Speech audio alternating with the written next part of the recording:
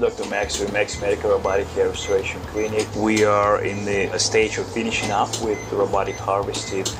What is really exciting today, we're able to finish 2,000 graft harvesting with less than 2 hours. I believe it's one of the highest ever recorded speed of harvesting for the commercial case. A little bit about us. We opened our clinic 3 years ago with the promise to deliver more personalized care to our patients.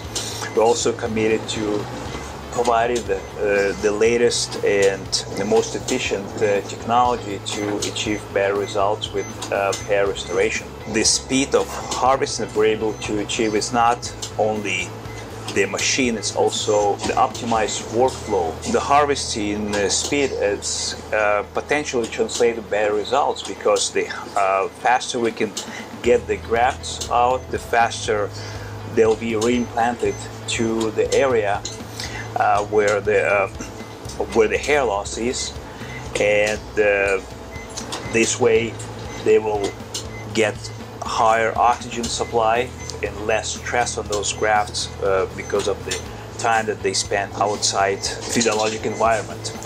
So just to show you on the screen what's going on right now. So this is the amount of grafts that harvested today. So right now it's 2015 grafts.